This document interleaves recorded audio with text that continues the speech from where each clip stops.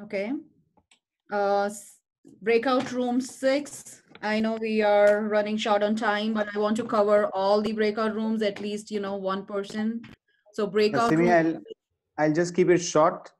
Kevin had brilliant ideas: less data consumption, hearing deficit solution, safety and security. Tyler said queue for asking questions. Ritvik said library option for accessing files.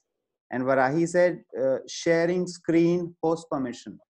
So they had great ideas. We really enjoyed. If I may, also with that, with file sharing, so you could download a file, share it through to the group, the breakout room, and if whoever is the host or co-host approves it, then anyone who wants to downloads it. Although that may need a firewall, I think that would improve convenience a lot. Thank you.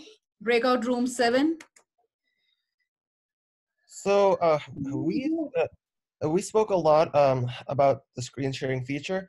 So perhaps implementing a feature where a teacher could preview a screen or approve certain students instead of choosing to allow or block screen sharing altogether.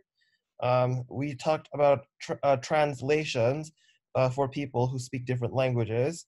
And we also talked about pricing for special pricing for perhaps students and those who may not be able to afford the plans for the Zoom meetings.